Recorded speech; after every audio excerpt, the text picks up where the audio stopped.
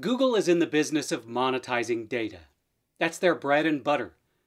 It's what made them the most widely used search engine on the planet. Every business wants to gain the Google edge, and users find the search engine accurate and easy.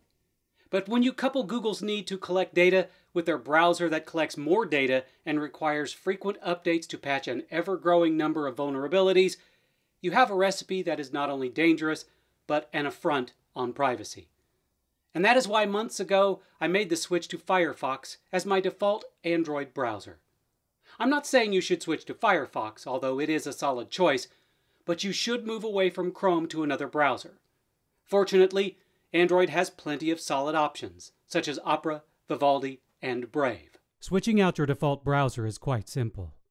Open the Android Settings app and go to Apps, Default Apps. In the resulting window, tap Browser App. In the next window, tap the browser you'd like to use from those you've installed from the Google Play Store as your default, and you're good to go. Hey everybody! Don't forget to like this video and subscribe to our TechRepublic YouTube channel, and be sure to check out more how-to videos at How to Make Tech Work.